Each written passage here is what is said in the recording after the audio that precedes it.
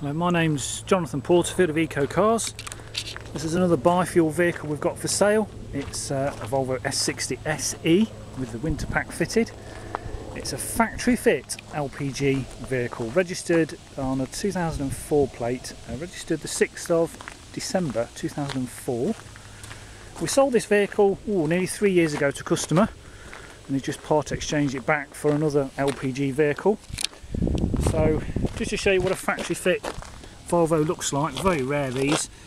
Volvo go to the trouble of including the gas filler behind the petrol flap, so that's obviously the petrol filler, and that's the little dust cap for the LPG filling.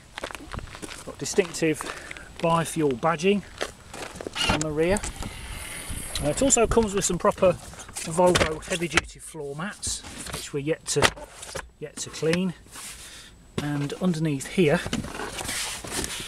as with most biofuel vehicles, there is no spare, and Volvo actually redesigned the chassis so there's no spare wheel well. Instead, as well as giving you some adapters to fill up on the continent, they give you an electric tyre pump to reseal any puncture to your tyres. There's also a net there in order to carry anything. The rear back seats drop down, so you can turn it into quite a large boot area should you want to. Being the SE, it's very luxurious, so it gets wood trim on the top of the doors, leather inserts, full black leather seats with 3 rear inertia seat belts, obviously a rear centre armrest as well. Airbags all over the car, as you expect from a Volvo. Driver's door card, all 4 electric windows, the front 2 being one shot, heated electric wing mirrors, that's to lock all the doors and to isolate the other electric windows. Remote central locking. Driver's seat has got it's electrically adjusted and operated, and with 3-position memory setting as well, which is rather useful. And as you can see, there are no rips or tears to any of the leather, and we've got some proper Volvo overfloor mats, as well as those heavy duty rubber mats as well. So looking around the inside of this Volvo, I say we've got front passenger airbag, side impact protection airbags in the sides of the seats, as well as a rear C-pillar air curtain, B-pillar air curtain bag as well, so very safe vehicles. Being the SE, get lots of extras. Get the obligatory cup holder. It's a 6 CD player, so you load in 6 CDs. It's like an auto changer. All the normal hi-fi controls as you'd expect. Automatic climate control for both the driver and the front passenger, so no more arguments as to it being too hot or too cold. They're dual climate zones. This also benefits from electrically folding wing mirrors, and we have reversing sensors that are in the back bumper, traction control which is standard, and that's the LPG switch, and a small power point, so there's no cigarette pack fitted to this car. Heated leather seats, you can either have all the seat heated in the front or just the base, and then the base and the back, so it works well. Everything works on the car. We have cruise control just here, and also a handy system on the steering wheel to control the sound system as well. There are 2 keys with the vehicle. They're both these large lozenge shaped ones. That's rather useful at night. If you press the yellow switch, it illuminates the side lights and the lights underneath the wing mirrors, so you can find the car in a dark place. I'll just start the car. Now, as you'll see, that beeping is telling me to put my seatbelt on. Just turn the air conditioning off. Now when that light's flashing, it's warming up on petrol. It's now flicked over to LPG, so when it's gone out, it's running on LPG or to gas. The level of the gas tank is measured on this one fuel gauge, so it's nearly out of LPG. And to determine how much petrol you have, by turning the stalk here, we have a series of squares to show you how much petrol is left in the car. As with all Volvos, if you press the end of the stalk, it gives you messages as to bulbs that are blown or any problem or issue with the car. So there's no messages, and we guarantee the mileage there, 81,012 miles.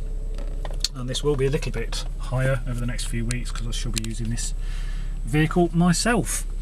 We have day running lights, so they come on all the time every time you start up, and that can be dialed out by Volvo should you wish to not have the headlights on all the time. And it also has automatic windscreen wipers, so there's a sensor up near the rear view mirror, and obviously when that's depressed, as soon as it starts to rain, the wipers will come on their own.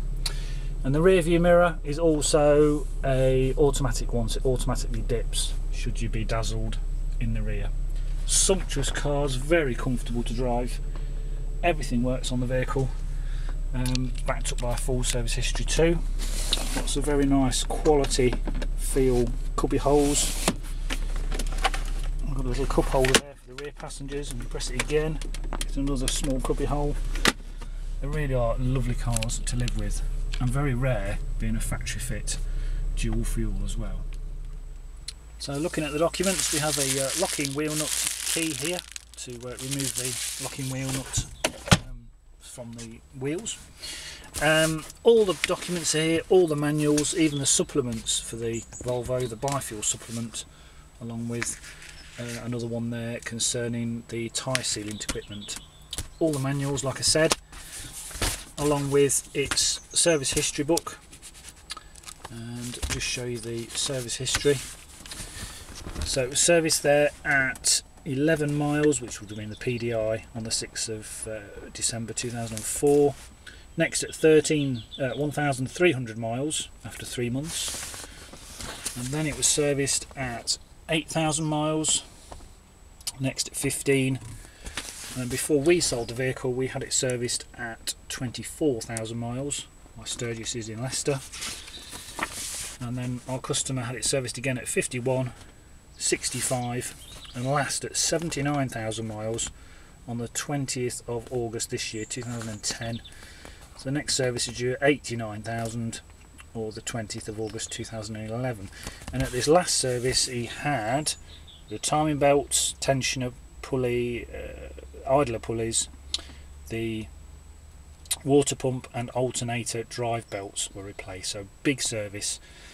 So the nothing due as regards the maintenance or the camshaft timing belts have already been done. So its first keeper when we acquired the car was BP Car Finance, and then we sold it to a gentleman in Scotland. It's classified as an alternative fuel car and registered, there we go, alternative fuel car and registered as a gas biofuel as the fuel type. And just to show you the current MOT, which runs out the 6th of December 2010. But of course if it gets near that date we will happily re-MOT the vehicle again. So looking around the Volvo, the only thing I can criticise it on are the alloy wheels. They have been repainted at some point, and some of this second layer of paint is starting to flake off. All the discs are good, so they've been replaced not that long ago. It's been such a heavy car, they can get through brake discs. As you can see, there are no dents, there are no dinks to it at all.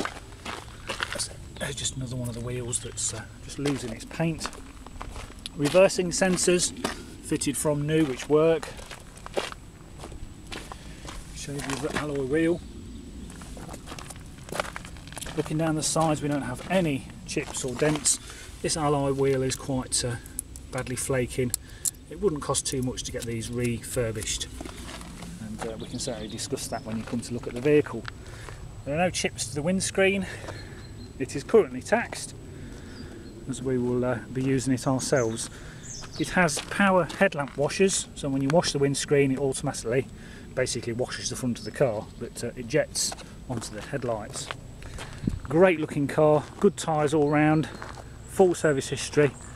I think you'd be hard pressed to find another one of these because they are getting harder and harder to find. And under the current congestion charge rules, these are exempt from the London congestion charge. So if you have any more questions about this or any of our LPG or hybrid vehicles, feel free to give me, Jonathan, a call. Thanks for watching.